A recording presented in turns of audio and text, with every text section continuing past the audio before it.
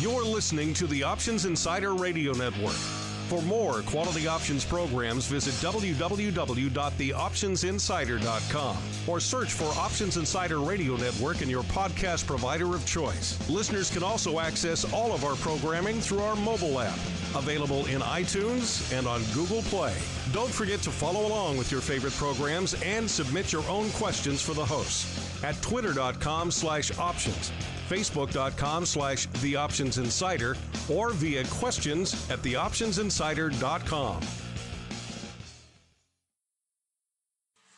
Welcome to Volatility Views, the premier program for volatility traders. Each week, we'll take a deep dive into the world of volatility with in-depth analysis, trading activity reviews, strategy breakdowns, cutting-edge education, and much more. We'll also bring you exclusive conversations with the traders, researchers, and asset managers who are reshaping the volatility landscape. If it involves volatility, then you'll find it on Volatility Views. And now, it's time to take a deep dive into the world of volatility. It's time for Volatility Views. All right, everybody. That music means it's time to view some volatility. It is time for Volatility Views, the premier program for volatility traders. My name is Mark Longo from theoptionsinsider.com, as well as, of course, from the ever-exciting Options Insider Radio Network. Welcome to all of you. Welcome to new and old. A lot of newcomers coming in, which we love to see.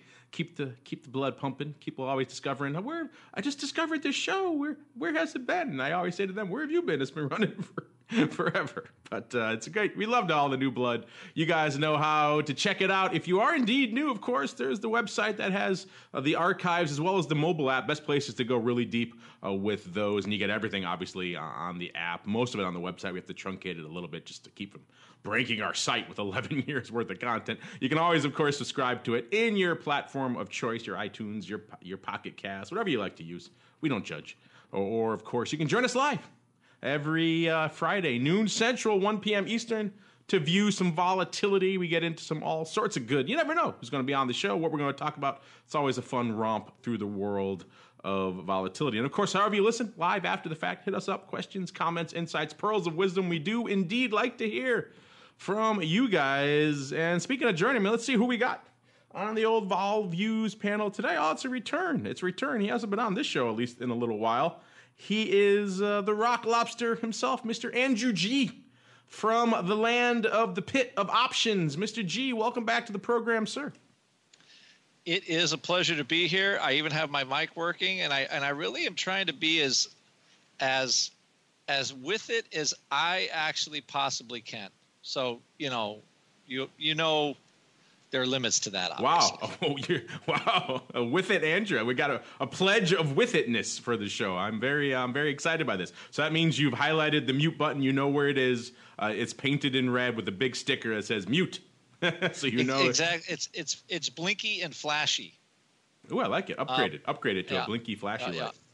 That's probably good. A little visual reminder is never the worst thing. All right, then let's get to it. It's time for our volatility review.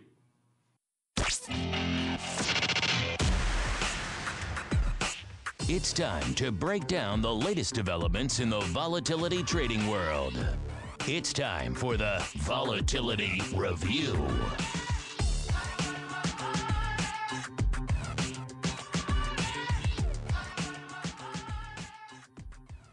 All right, everybody, welcome to the Volatility Review, this portion of the show where we go hunt some vol. We're like vol hunters on this show. We go out, look far afield to find where that elusive vol is hiding. These days, it's becoming quite a challenge. Vol's getting quite elusive out there. It's hiding in the bush. It's running away. Whenever you look at it, it scampers off into the shadows. It doesn't want to be found. The volatility, it's a fickle creature, and these days it's kind of scared. As we're seeing a little bit of a mix. It started off the day more mixed. Now we're seeing most of the markets pretty much tending into the green. Like I said, we're recording this, streaming it live a little bit past noon Central here. Most of the major indices up about 0.25%, a little bit less or so, except for the tech-heavy NASDAQ. That's pretty much unched on the day. Remember yesterday's session, we saw a lot of weird mixed stuff going on. We saw the Dow rally. We saw the S&P kind of unched. We saw the NASDAQ taking it on the chin. So it's kind of a, where do you want to play? Which sector do you want to play in? It was a different story from a vol perspective and from an underlying perspective. Today, still mixed, but not quite as extreme. Of course, we'll see. The day is still young. Anything could happen here. All of this kind of wishy-washiness here on the street means that with the bias towards the upside means VIX actually not actually selling off, but was rallying more earlier in the day. We got VIX Cash got as high as about 1331 today, so about a little more than a handle north of where it is right now. Like I mentioned, that vol is elusive. If you are one of the vol hunters out there, and I know you are legion, then you know it's been hard to find of late. It had a brief glimmer this morning. It popped its head out of the hole and then scampered right back like the groundhog on Groundhog's Day. So now we're about a handle lower than that, a little more than that actually.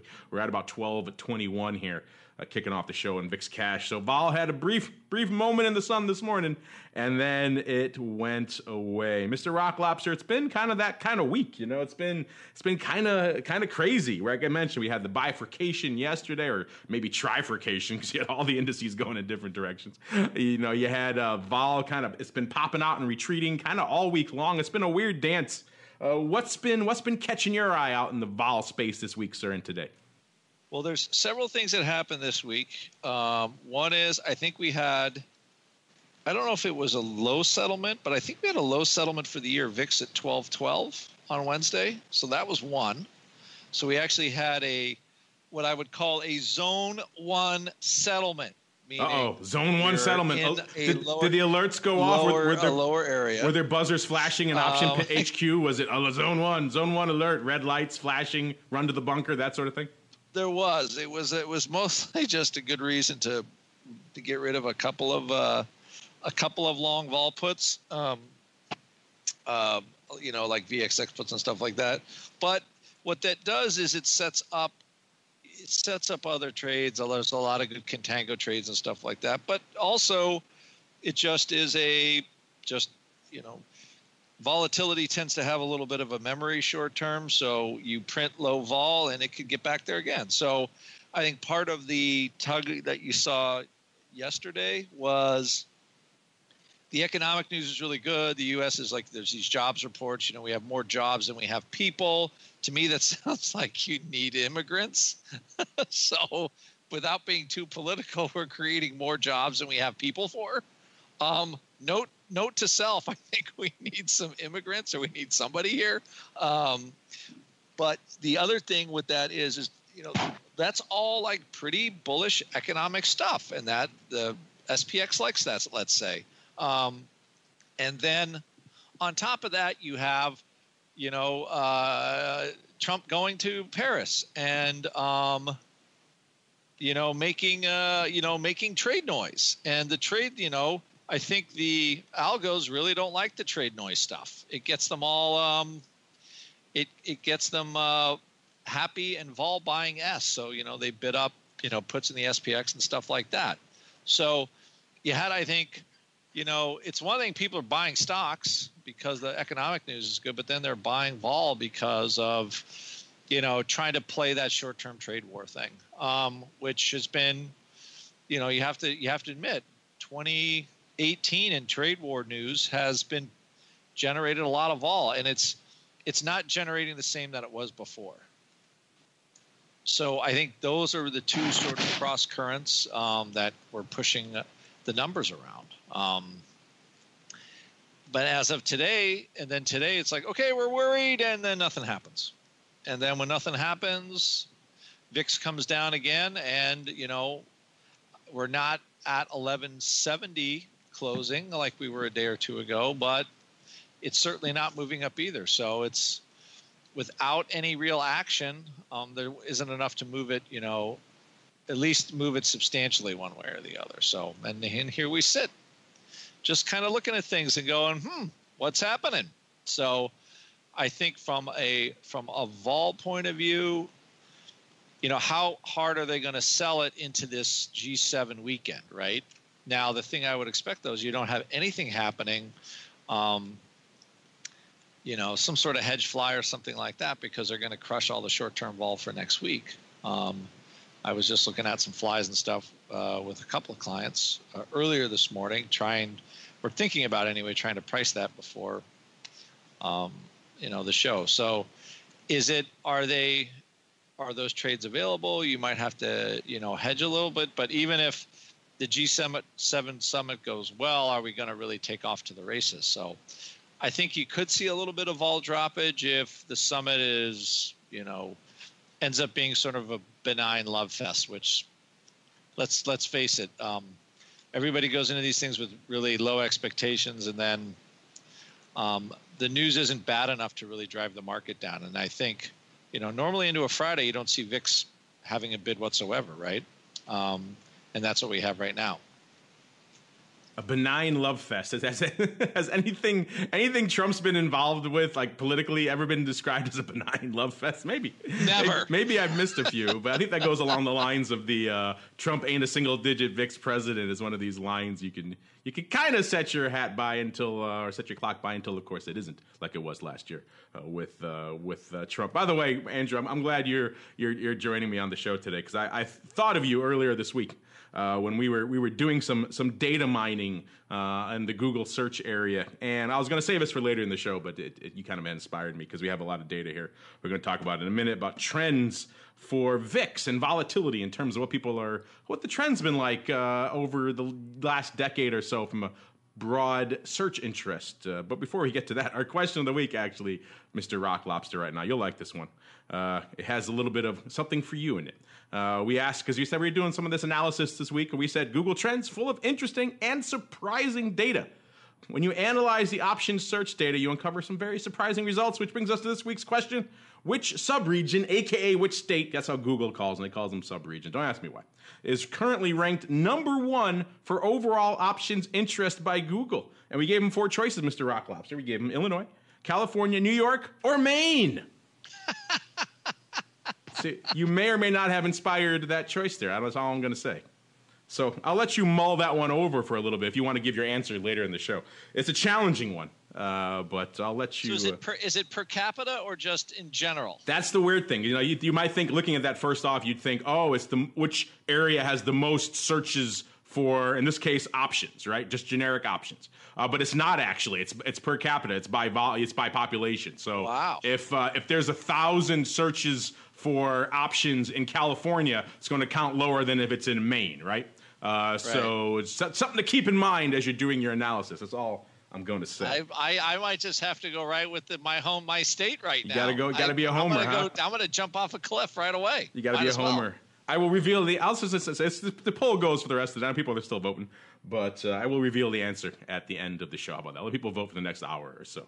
The answer may be indeed surprise many of you. I know it surprised me when I saw it. I said, "Oh, that's interesting." So I'll leave that as a little bit of a teaser. But since we're speaking of this type of data, Mr. Rock Lobster, we took that analysis and extended it, of course, because it's a volatility show, to the world of volatility. And we started off kind of down the rabbit hole a little bit. Let's search by product. So we search for VIX, the old VIX. We all know VIX has been around forever. In its modern incarnation, it's a little bit newer. But actually, this chart kind of corresponds with it, because Google Trends data only goes back to about 2004, which is kind of the heyday of the modern VIX that we all know and love today. So that the charts actually line up pretty well. And I'm looking at this chart over time here, Mr. Rock Lobster. And you probably looked at the notes, so maybe you have an idea. But if you had to guess, because they kind of rank these charts in a very interesting way. They rank it as like the highest most interest data point is 100, and then everything else is some percentage of that, 50, 75. So where would you guess, if you had to guess, from January 2004 until today? Where do you think is the high point in that time frame of the most Google search interest in VIX in like recorded history? If you had to pick a day. What was it? February. What was the Volpocalypse? So that was February. That was from 2004. So I had to say like February 12th or 13th. It was right around there. It was Volpocalypse time. It was February 5th, 2018. Actually, I have the chart in front of me. I can't click on it right now, so I can't. But it is that 5th or 6th. Maybe it's the day later, but it's right whatever in that there. day it's was. right there, I think it was. So I can't see if it's exactly the day remember. or like a day later here on this chart. I'll have to go look at another one because this is not clickable. This version. It would be the day after, right? Because nobody cared about it during the day. It's all, also possible. they all walked in like, oh wow, XIV is down like $50. I should buy it, and then it went to zero. So that was the worst part. I'll try to pull up a live clickable version of this chart while we're doing it here really quick. Give me 2 seconds, and I'll give you the exact day. Here we go. All right, yes, clickable versions are always better. So yes, that exact day was. Oh, they do it by month. They don't show a day here. So it is February.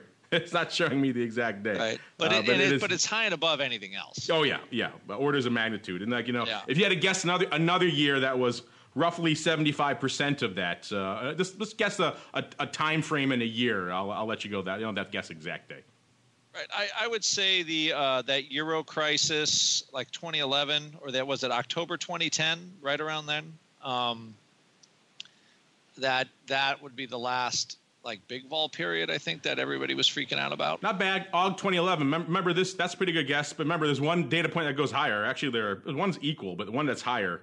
You can probably guess this one pretty easy. That was the flash crash 2 years ago? There's two. The May flash crash is also right about the same level of that thing, which are, by the way, both of them are about 60% of what it was in February, just to give you a frame of reference. So just how much interest there was in VIX. Granted, the vol market has grown. More people know what the hell VIX is now than they did back in 2010, obviously. By the way, I have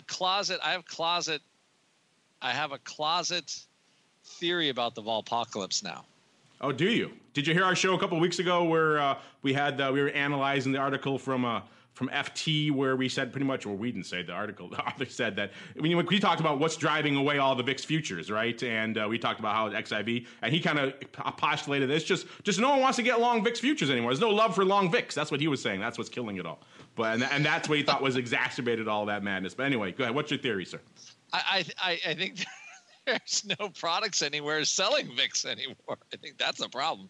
I'm thinking that somehow, with the amount of money that I heard moved into it, I think that it's possible that somebody engineered a squeeze on those products somehow. I'm not quite sure how, but it's almost too convenient that the products were like massively short, Engineered a squeeze in VIX itself?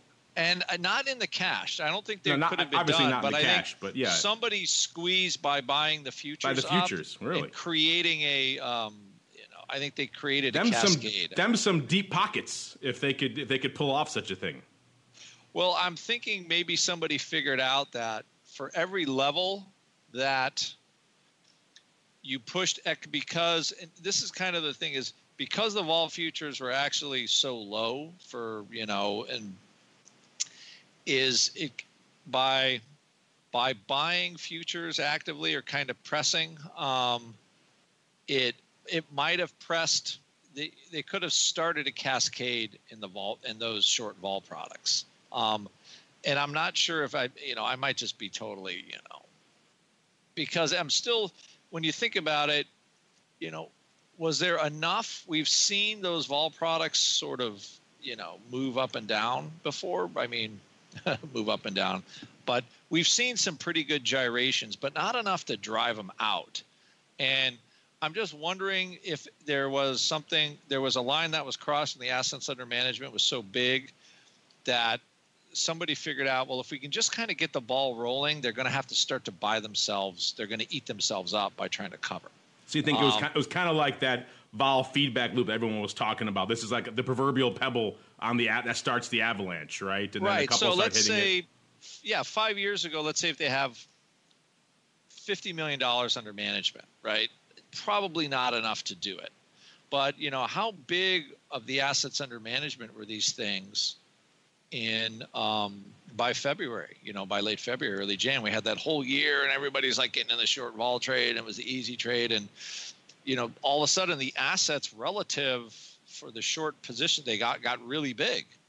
And maybe somebody did a calculation. Well, if we could just start kicking things on and, and it sounds too coincidental, and it's a little bit of a propeller, tinfoil hat theory. But I think there was a point, I think, where those the size of those two funds were getting pretty darn big. And then I heard some scuttle about SVXY getting a $500 million investment, I think the week before the Volpocalypse. And it whatever reason, it might have just upset the apple cart enough. I haven't quite worked out the numbers yet. I'm just this is just total, I have to say, total tinfoil hat land. What I never could quite square is the market went down. I got it. There was some selling. I got it. That's happened before. But, why this particular, what I would call kind of ho-hum news to drive the market far enough down to sort of burst the bubble burst those vol products apart like that? It just, we've seen a lot worse news where the market doesn't drop near as much, that did not do as much damage to those vol products. So I'm wondering if it was, we finally did get to whatever crossed that feedback loop. So you just sent all the zero hedge people into like a tailspin, with they're typing away furiously right now. Rock Lobster says there is a conspiracy. Maybe have you been alone in Maine too long and your conspiratorial leanings getting the better of you, sir? Is that you've been staring at a computer screen a little bit too long out there? I can see what you're saying. I see there was maybe some sort of catalyst that ignited all that, right? Something was the tipping point. Whether it was just, like I mentioned, I did hear about that inflow to SVXY and all the other things that were going on with that. So yeah, maybe, we're getting into some crazy tinfoil hat territory, sir. We've already done it a lot with guests a couple weeks ago with manipulation of VIX and all this fun. Seems like you can't escape it in the vol space these days. You can't talk volatility without talking something fringe and crazy on the other end. Where's the viceroy with I bet you he would have a really nice tinfoil hat. Where are you on the Bin Laden puts, sir? What's your theory on that? Let's get into that. Let's get deep into that here on the show. That's, of course, the topic. Surprisingly, a lot more debate about that recently than you might think, but that's a conversation for another day. Let's finish up our conversation here about VIX historicals. If you had to pick a month in a year that is, I'll give you a hint, Mr. Rock Lobster, it is, in terms of Google search data, it is probably 80%, 79% of that peak 100% mark in February. That's how much interest there was in VIX on this particular, let's go month and year. Okay, one more time with the question, because beyond. Yeah, you sucked yourself down the VIX tinfoil rabbit hole here. I'm trying to pull you back, but it's a hard thing. I got to reach down into the abyss here. But yeah, the 100 data point is the February 5th time frame, which is all the explosion of interest involved. Right. On the Google Trends chart, this next data point is the next highest over the 11-year, or actually this is a 14-year period here, and this is a month and a year. Which is about 80%, roughly 80% of the interest that there was in VIX on this particular day that there was back on February 5th. Oh, the only I can think of is the fiscal cliff, something around that date. October 2008. So it's all meltdown time. The big Palooza time frame, and the rest. I totally forgot about that. Yeah, I was going to say you're missing the biggest one of them all. You're to your credit, you're pulling out all this obscure stuff, all this Euro crisis, but which is all good. But the 2008 is like the no-brainer. The grandmother in Iowa would get that one, but not the Rock Lobster. He goes deep. And he goes. I missed the easy stuff. That's my problem, I think. Let's look here really quickly. We dialed it back a little bit. We said, okay, maybe VIX is too far down the rabbit hole. Let's look instead at interest in just a more broad and generic term, like something like volatility, which people would search for a variety of capacities, not all financial. And you can also search for stock volatility. You don't have to search for, it's not all options related. And interesting chart there as well. That one doesn't show the same kind of overall trend as the VIX options does, which is kind of this weird one kind of data point in February is kind of just screwing up the whole chart. Or I'm with the VIX, the VIX chart. Volatility itself had was a little more range bound, shall we say, of the last 14 years. There's a couple of highs. One of them, I'll give you a hint, was this past February. That's close, but that is actually not the high, Mr. Rock Lobster. The highest data point is actually at another, and this is just for volatility. This is not for anything specific beyond that. From 2004 to present, if you had a guess, I'll give you a hint. We were just talking about it. I think, yeah. At least at that point, then, now that I remember that we did actually have a financial meltdown, I would have to say volatility in the meltdown would be as the, what was that, October 2008. So yes, well done, sir. Ironically, volatility also had a peak of interest right around February of 2004. I think that's probably when the about 92% of the high. That's about pretty much when our modern incarnation of VIX was kind of coming into being then. So maybe that's what drove it. We have more data. We can keep going on that, but we want to get rolling with some of the other fun stuff. Catching us out here, our old friend VVIX. Let's see what's going on today. They were about 93 coming into the show, so still elevated, but a little bit off of what it's been of late, which has been around 95 to 100. If you follow VVIX, which is the volatility of VIX, of course, it could get all over the place. It usually has, at least until recently, it had a range of like 75 on the downside till about around 100. It's been in the 95 to 100 range for a little while now. It has been spiking. Also, it can spike well over 100, and when that happens, the last time it hit over 100 was back on May 29th, got to about 113.5. Things are afoot. Things are interesting. VIX is moving, probably worth paying attention to out there. The futures, looking at the VIX futures out here as well, we're seeing, like I said, the cash right around 1230. We're seeing about a point and change, about 1.1 handles between the cash and the front month future, and about nearly 2, about 1.8 with the second month future. So getting a little bit steeper out there. Mr. Rocklops, anything catching your eye out there in terms of VIX futures term structure, or are you just too obsessed with the tinfoil hat stuff? Well, the tinfoil hat stuff, of course, it's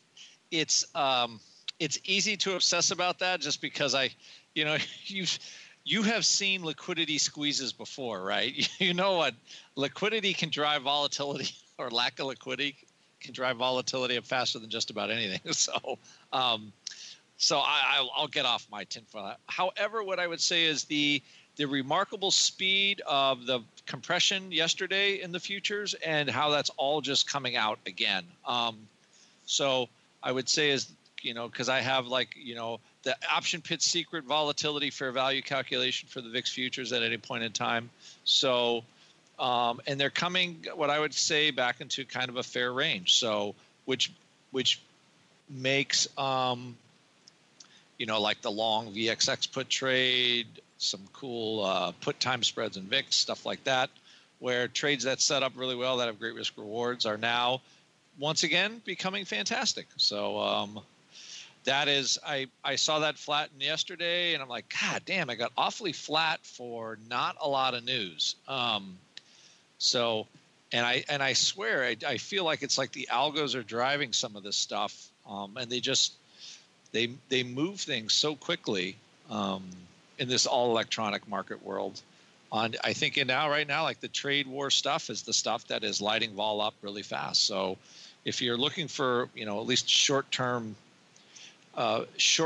trends or indications when vol's going to move, just wait till they start bitching about trade again, and then things are going to move. But just as fast, if there's no, like we've seen time and time again, you have the position, the hard line, and then now we have some sort of trade deal for some dollars. The vol comes right out again. So if anything, it's like really, really short term for how quickly, that's what I will say, is for how quickly the cash moves to the future and how fast SPX vol is reacting.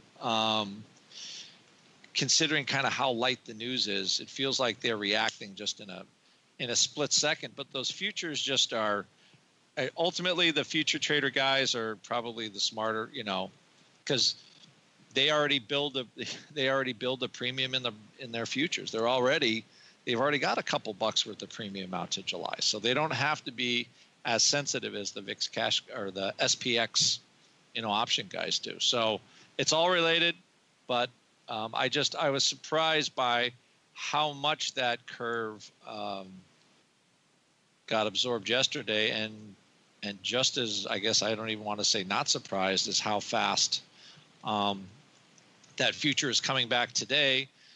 So I would expect the VIX Cash would start to leak. If it doesn't leak into the close, it should leak pretty hard on Monday.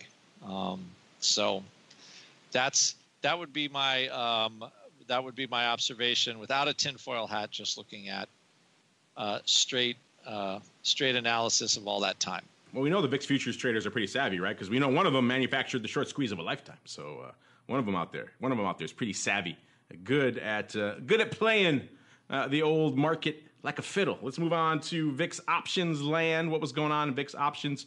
Another relatively quiet week, couple of active days in there. ADV hovering right around 535,000 right now, which is slightly light. Usually it's around a little bit north of 600,000. But again, we're coming into summertime. Usually that's a seasonal low point for vol and volume, both of them over here. So that's probably another thing playing into numbers we're seeing today. Pretty light, just a little bit shy of 200,000 contracts on the tape as of about 12:30 p.m. Central here, about 2.6 to 1 calls over puts in terms of today's volume. The rest of the week, again, hovering a couple of times right around that ADV, about 563 yesterday, 581 the highlight of the week on Wednesday, 434 on Tuesday, and 329,000 on Monday. Overall, open interest at call to put hovering right around 2.7, so kind of pretty close to about unched from where it was last week. Nothing crazy to write home about. We're going to need some sort of development, major development in VIX land, I think, to really take that up a notch back to the 4 or north, where people really start paying attention to. In terms of what people were paying attention this week when it came to the hot VIX strikes, the big VIX action, the number one VIX, the top 10, I really should say, VIX strikes in terms of what people actually have on out there in VIX land. Where is all the volume in VIX land? Well, we'll find out. Number one out here this way. I probably should do it in reverse order, but I always do it top one. Start with one, so we'll just do it that way. No teasers on the list. We give you all the data up front. Number one with the bullet this week, yet again, the June 20s with about 266,000 contracts. That again shows you kind of how light the OI is right now, because usually number one on our list will be north of 400,000 contracts, 500, 600,000 maybe. This week, just about a little over 250,000. So things a little bit light out there. Number two, our first put on the list, the June 15 puts, about $1.98. Open on that strike. Number three, the June 30s, the ever optimistic June 30s, 178,000. That 30 strike won't go away. People persist in playing on the 30 strike. You'll see it again later here on this list several times. And it's interesting to see that the 30s continue to be where some action is. Number four, the June 21s, $1.60 open out there. Number five, our second put on the list, 158,000 open of the June 13 puts. 15 and 13 puts tend to be the put strikes du jour. Everyone loves those bad boys and loads up on those whenever we get some put paloozas going on. Number six, the June 25s, 146,000 open there. Number seven, our final put on the list, the July. Our first July put on the list, the July 14 puts, 144,000 open there. Someone splitting the difference, deciding July wasn't the 13 or 15 strike. They wanted to go in the middle with the 14s. To the tune of 144,000. Number eight, the July 30s. Remember I said you see the 30s again. 143,000 open there. Number nine, right hot on his heels, the June 27s. Also quite optimistic. 142,000 open there. Rounding out the top 10, we got 140,000 of the June 15 calls out there. Comparatively modest June 15 calls compared to some of these other strikes we're seeing here. Total of just shy of 8 million contracts open, about 8 million, about 5.8 on the calls and about 2.2 million on the puts. In terms of VIX options activity, Mr. Rock Lobster, anything coming across your tape out there in the land of the pit that was of interest in terms of VIX options slinging this week? The only thing we were looking at is just some of those downside puts. If because we had that quick lift in VIX Cash, if there's been a little bit of action again, and let's say the 13 puts, 14 puts, stuff like that, for those that might have been looking for a quick reversion trade. Other than that, nothing super out of the ordinary. It looks like though, oh my gosh, is this the big trader guy back in here doing his massive roll again? I'm just looking at some of these strikes saying these are some, they're looking for some big numbers, some big numbers out of these things. But at least for us, that's all I was really looking at as far as at least downside VIX options. When you print that really low VIX and then you have the short-term pop, sometimes that those downside puts in VIX become interesting again because you get a little bit of a window into the trade on them. Yeah, speaking of windows into trades, one of the trades that we saw a lot in VIX options land for quite some time was the the VIX 1/2 ratio, the short 1/2, so sell 1 buy 2 on the call side. Usually around a near out of the money call, you sell one of somewhere in that range. Sometimes at the money if you're feeling really nervy to at the money, but usually you see it slightly out of the money and then you buy 2 farther out of the money. It was a very popular trade. Kind of went away. We discussed it on the show last week again in terms of why it's not really that popular, but maybe we spoke too soon because the big trade of the day today is indeed one of those. Not quite as sizable as we're used to seeing and not quite the same setup, Mr. Rocklop. So like I said, usually we see these, with VIX somewhere in the low teens. We'd see, the calls somewhere in the mid to higher teens, and maybe they're buying the 2 in the low 20s. What we saw today was someone selling about 6,000 of the July 23s, so pretty far up there, and then turning around and buying 2 of a little more than 2 actually, of the June 24s. So they're doing a bit of a time. Very tight, much tighter than we usually see. 1 by 2, kind of the other way. So I don't know. This one kind of struck me as odd. We don't see it done usually in the time fashion, Mr. Rock Lobster. We don't usually see it done that far out of the money, and we don't usually see it done that tight. So what are your thoughts on this kind of flavor of the old VIX 1 by 2? Okay, so knowing how the VIX term structure works when vol blows up, right? So I understand that part. So they're buying the 24s. My question is, and so I get that on the June. They're going to buy that because that part blows up first. However, what good does selling them the 23s do them at all in this position? Like exactly. those Julys are never going to decay. So that is truly a head scratcher. See, if they would have just taken VIX Made Easy, they could have saved themselves 45 cents, 5,700 times on that trade. They're going to be like, you're going to get to June, like, wow, these calls really haven't moved very much. So, I mean, it will decay a little bit and help a very, very small amount. But anyway, for the amount of money you have to give away, if you do get any kind of a pop and vol, but I mean, the only thing I will say in the defense of this position is they're buying, the jumpier side of the curve, the right way. They're buying the shorter term stuff. But, why bother selling the July at all? You would do better just buying some in the money puts in VIX than selling those July 23s. Yeah, this one struck me as odd for many, many reasons. Structurally, it's one of the odder 1 by 2s we've seen in VIX land, which is why it was worth discussing here. Yeah, we don't. Again, people are trying to find. I get it. You're trying to find ways to make the 1 by 2 work in this environment. It's not exactly the most favorable environment. It's getting there, but it's not quite the most super environment. I mean, the VIX is low. I get that. You want that, but a couple other things. In fact, I think we have a listener question about this a little bit later. Need to kick in before the 1 by 2. I think becomes roaring back into favor. I don't know if this is going to be the structure everyone adopts going forward, but interesting nonetheless. Also saw a lot of VIX call of this week, particularly yesterday. The big trade of the day yesterday was the AUG 30s. Again, the 30 strike is where the love is. 52,000, someone coming in and just scooping those bad boys for, looks like 42 cents right off the offer there, pretty much. So big upside. Also, June 15's getting some love, buying 20,000 of those, about 50 cents. So upside and very, very near-term upside still in fashion. But the 30s, people persist on those 30 strikes. And not sure why. I also saw 1 by 2s in the other direction, Mr. August. So I guess maybe it's unfair of me to say 1 by 2s are not back. They are back. They're just kind of funky and a little bit different than we're used to seeing. In particular, put 1 by 2s. We talked about these a few times before. They're not usually the big trade in VIX land. Looks like we saw a put 1 by 2 on Wednesday, Mr. Rock Lobster, to the tune of it was a June 13 half, 12 half, put 1 by 2, done 14,400 by 28,800 times.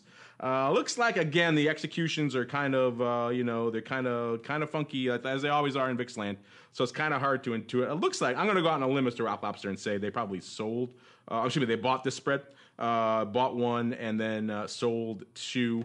if they did that. Indeed, it looks like they did it for about a 14-cent debit over here. What are your thoughts, Sarah? Maybe you differ. Maybe you disagree, Mr. Rock Lobster. Putting the tinfoil hat on, you're going to say, I disagree vehemently. And in general, what are your thoughts on a 1x2? I know you just mentioned, better off buying the June puts. What about instead perhaps buying a sizable June one-handle 1x2 put spread? Well, the price is not bad. It's not a credit, but it's also it's an in-the-money spread. It's a lot of VIX is kind of, okay, I'm going to sort of nail where the vol lands. I mean, to me, it looks like a pretty low-risk trade. 11.5, I think, given the conditions, is pretty tough, but possible for June. So that they're breaking even down to, let's say, 11.5 or something like that. So I think you're right about how many customers are going to buy 2 and sell 1 for a debit at the 12.5 strike? That is a big that's a big road to hoe, because how do you make money on that when you do it for a debit? that would be a challenge. I mean, you'd have to go to 10, I think, or I have to do the arithmetic, but at least it's quite a bit lower than 11.5 before you start ringing the cash register. So, that's a guy who's buying what you were selling earlier about this Trump summit being a big love fest, if he's doing that. Exactly. He's like, we're going to 9.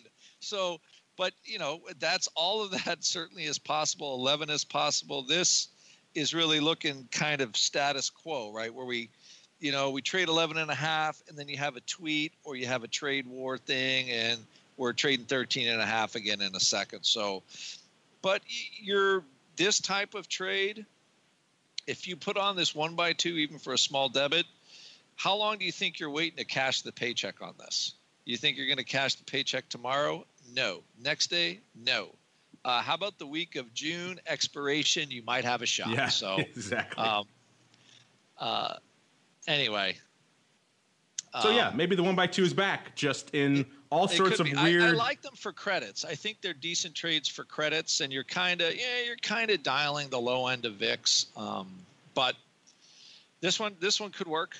Certainly could work. But you're waiting a long damn time to collect. I don't think the puts are juicy enough here to get a credit. You got to go pretty crazy to get a credit. Yep. He's already going pretty tight. He's only got one handle here, so that would be funny. You're right. If he had it the other way around, he's long 2 on the downside. He's like, we're just going to the toilet, and nothing is happening, and it's not happening immediately.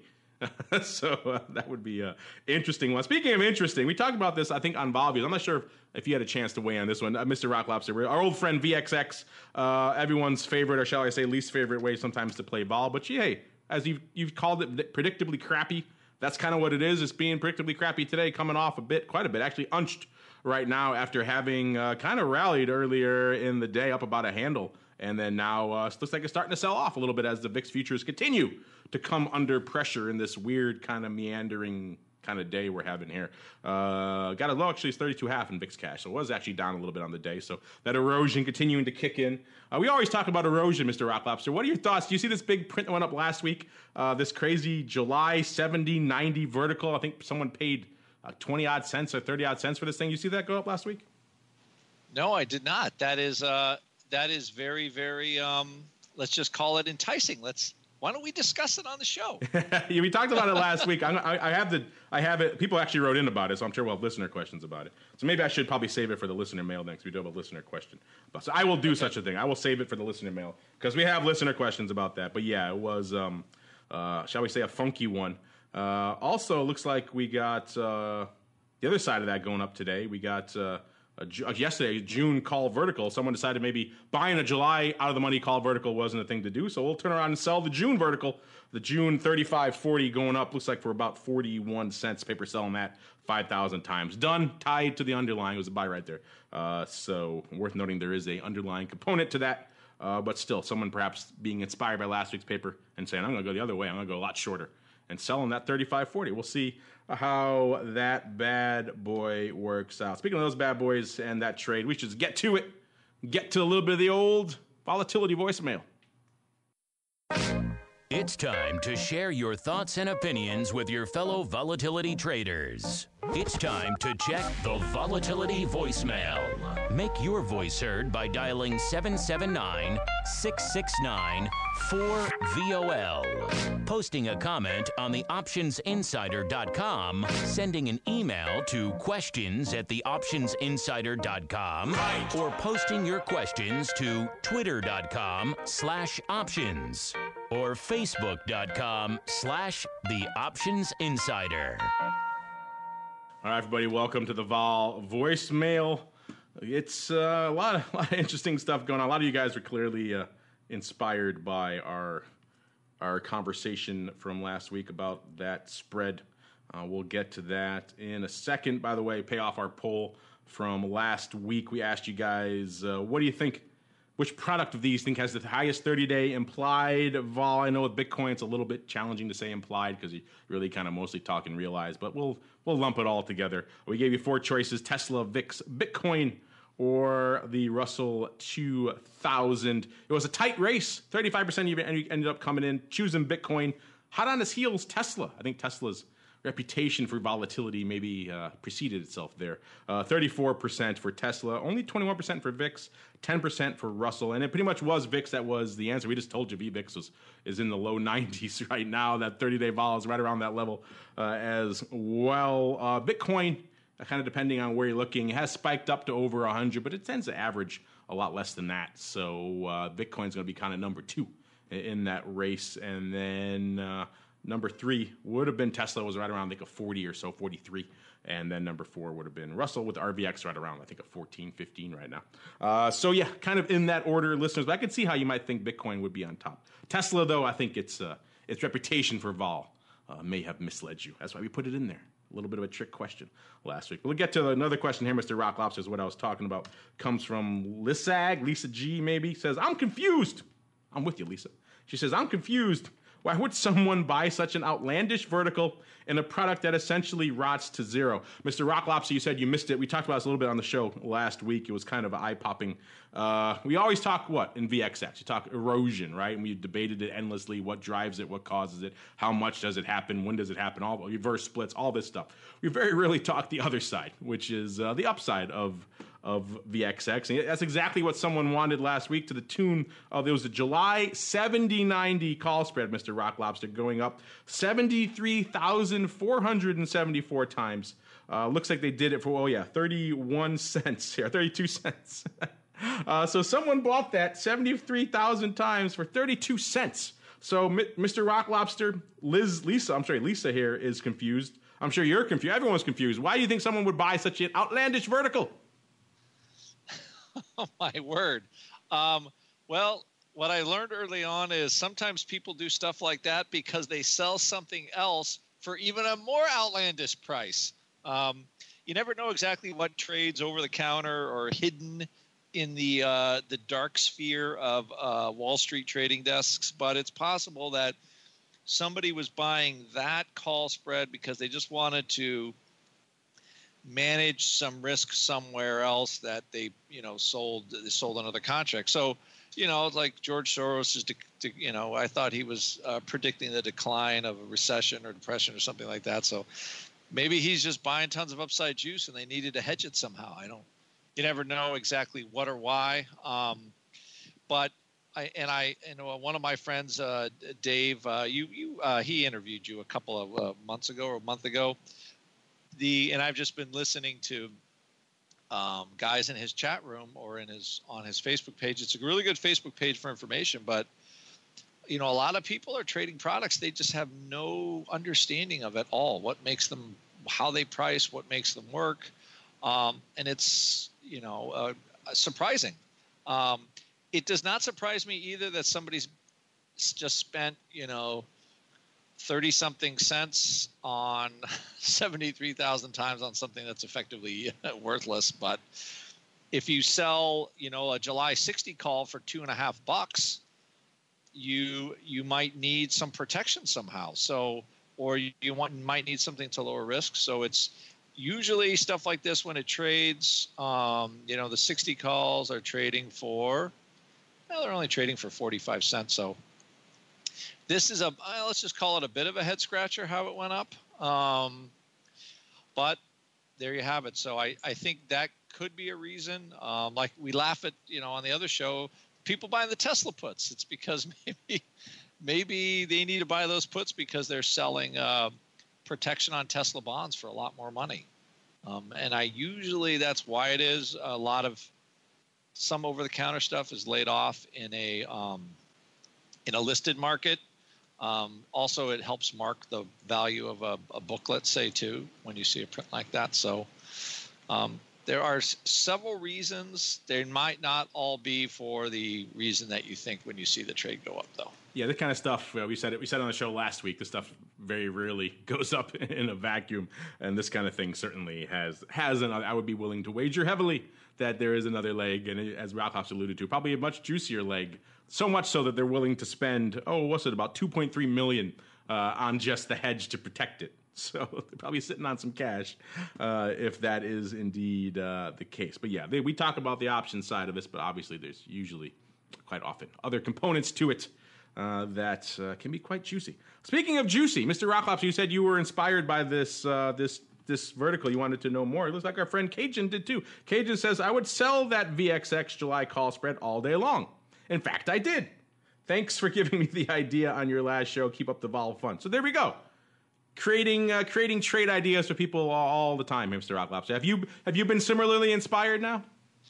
I have not been similarly inspired on that.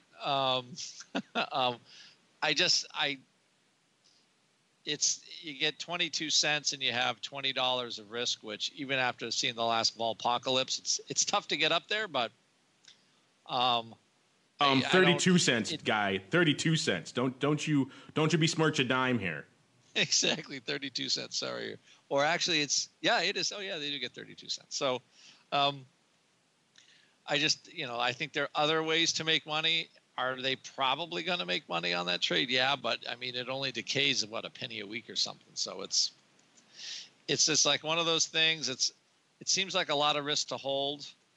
You're waiting a long time for your dollar on that. Yes, you are. But it's enticing, at least to our friend here, Cajun. Yes, interesting. I'm with you. It's kind of crazy. You get $20 worth of risk, but it is an enticing 32 cents. Nice of our friend there to bid up all that juicy vol for all of you up there who want to play in that VXX call upside in July. Our friend here coming in and bidding it up for you. How nice of him to do such a thing. All right, let's see here. We got so many. DeVille wants to know. Great show. Thanks, DeVille. How do I get my volatility fund profiled on Volatility Views? Well, you took the first right step. You hit us up. Hit up our producers. Tell us what the heck you got going on.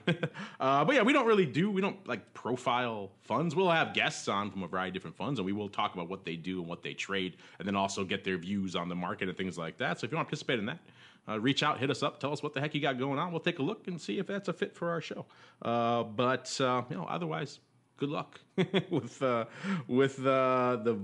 vol fund. Here's an interesting one, Mr. Rocklops. This is kind of very timely. F News 2 says, do you think eliminating the traditional earnings call would be a bad move for vol traders? I kind of take the view that it would smooth things out and make it a little less likely to get run over. Am I crazy? I don't know if you heard about this, Mr. Rocklobster, but your old pal, Mr. Buffett, and friends were talking a lot yesterday about they think it's time for that traditional quarterly earnings guidance and call to kind of go away. They think it's an archaic relic and it makes companies too focused on the short term rather than the long term benefits of the company. And of course, that brought a good discussion on Option Block about what that means for a lot more short term people, like people in the options audience. I'm curious if you've heard of this, and B, what are your thoughts in general? And then C, as F News 2 asks, do you think if they do go through with that, if that's that a bad thing for folks of our ilk? Well, I mean, not having the earnings play means there's no earnings vol anymore. So that is pretty much what it means. Good for us. That is pretty much what it means. Is it better for companies? So one thing about let's say a company's really not doing that great or whatever, so they just don't say anything to anybody for a long time. And they just, they create that dark Okay. And all of a sudden you're like, oh, everything stinks. So I don't know. I it's hard to disagree with Warren Buffett because he's, pretty smart and right all the time. So as far as the short-term earnings call goes, I think too is, it forces companies to disclose stuff to investors. And I think human nature is more, I think Warren Buffett is kind of the folksy, human nature. It was a guy that's actually done pretty well profiting from human nature. But I think the tendency for human nature is to give as little as possible, especially on a corporate end. So I think having the earnings disclosure kind of makes them, kind of keeps their feet to the fire. So, I think if you're a CFO and you're making, $4 million a year, you can do a quarterly earnings call. What the heck? Earn your paycheck, man. Yeah, there's definitely some diverging views on this. There's that view which I've heard expressed a lot, that it does increase the transparency you get to see, keeps them a little bit more accountable, which I understand. I also understand Buffett's view. Buffett obviously plays the long game, and he likes companies to have a much longer time horizon in their planning, 5 or 10 years, and to do what's structurally better, invest in R&D and things like that. And I can also see the argument that the way Wall Street is currently set up kind of disincentivizes that. If you pile in a bunch of R&D now, well, that's an expense. We're going to hit you, whereas if you slash your workforce, you're cutting an expense. Yay for you, even though that could long-term be very detrimental to the business. There's a lot of things that are wrong with the current model, which I could see people wanting to change. But of course, selfishly for what we do here, we like a little bit of earnings vol, so that would probably be a sad day for us. But still, if it happened in the long term, if that worked out better for companies, in the long term, that would be this vol would come out in other ways. We'll find it, but we won't have those binary events. Might just be surprise announcements everywhere. Oh no, we're slashing everything. Oh no, we're doing great, which would probably be much more volatile in the long run. So it's not a lot of data in terms of how this, obviously it's never happened. So it'd be more theoretical. There was a little bit we talked, I think it was a McKinsey study talking about the impact of earnings calls on volatility. That's kind of been it. Earnings is a weird mixed bag anyway. We've talked about it before, about how earnings season is kind of counterintuitive. You think it would maybe each of those binary points is kind of volatile, but in aggregate, they actually tend to tamp down volatility. So maybe if we got rid of all that, maybe it would make things a little more volatile. Who knows? All sorts of weirdness. It's a good thought question, but we got to keep on rolling. Speaking of questions, it's time for us to ask the most meaningful question of all. Where will VIX be next week? It's time to peer into the future and reveal what the volatility gods hold in store. It's time to look into the crystal ball. All right, Mr. Rock Lobster. I had a good run there. Of a couple of weeks where I was dead on, bullseye, pretty darn good. And then Mr. Blind Squirrel finds a nut. The greasy meatball got me by a few decimal points last week. So I allowed him to go first. And even though I really wanted to be around a 12.5, 1260 range, he went there. He went 12.5. So I had to go north. I had to go 12.95. And lo and behold, where are we at the end of the show here? Right around 12.25. So unfortunately, Mr. Meatball gets another one. So at least he gets a couple. Blind Squirrel's got to find a nut every now and then. I'm not saying I'm angry with that development in the broad macro sense. I am quite happy. But in the terms of the show prognostication, I would have liked a little bit more, at least for the end of the show. All that a long way around to saying, Mr. Rock Lobster, I shall give you pride of place to go first in your compatriot stead, sir. What say you for next week? Whither shall VIX Cash be this time next week? I'm going to go, looking just at the calendar, I'm going to go 11:55. Ooh, you're feeling the erosion, huh? You're feeling it. I like that. I would not be averse to that either. It's an interesting one where, again, I'm feeling lower. I don't know if I'm feeling that much lower. I want to give you a little bit of room to breathe down there, though. I can't just come on you. Well, I could be a jerk and be like, 11.65. I shan't do such a thing, which puts me in the quandary I was in last week. That's why I like to go first. So I shall indeed go a little bit north of you where you're saying, a little bit south of where we are today, but a little bit north of the Rock Lobster. I'm going to say 11.85 is a nice good range. So get a nice little bit of juice in there, but you never know. Some things could pop up. Of course, if our 1x2 friend has it on the other way to the downside, the puts, we're all going to be trading 9 this time next week. So fascinating stuff could unfold any second.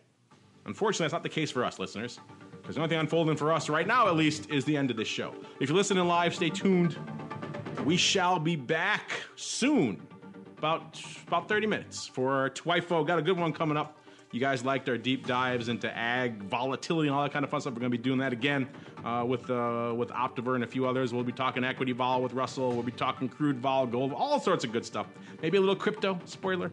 We'll get into that as well. So stay tuned in about 30 minutes for a little bit more of TWIFO. If you're listening on the podcast, well, you got it already in your device of choice, so don't worry about it. Just tune in and enjoy. And before we go, Mr. Rock Lobster, I know you guys are working hard on the Asian Options Made Easy series. When shall we see it, sir? Right after next week. I'm going to be in Chicago for our Pro Trader Summit. All of you that are interested, there might be a spot or two left, maybe on a Thursday or Friday, and I think we're doing the show live, and it'll be fun. Oh, that's right. Yes, I will be seeing you next week. I'll be in town. Ironically, you're coming to town and I'm leaving, but I'll be around on Wednesday, so I will see you then. I believe we're doing a show on Wednesday. Maybe we'll do kind of a hybrid option block kind of vol views combo. What do you think? I think that would be great. So anyway, the vol newsletter is still moving along nicely. For all that want to learn vol, come on over to Option Pit and actually learn how these products work. A good opportunity to learn about volatility. All right, sir. Thank you for joining me today, and thanks to all of you out there in the listening audience for downloading, streaming, and subscribing to the show, and of course for joining us live.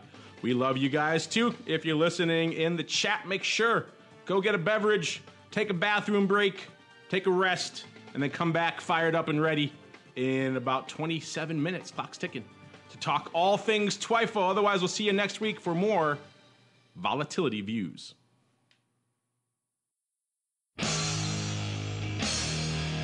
The preceding program was a production of the Options Insider Radio Network. For more quality options programs, visit www.theoptionsinsider.com or search for Options Insider Radio Network in your podcast provider of choice. Listeners can also access all of our programming through our mobile app, available in iTunes and on Google Play.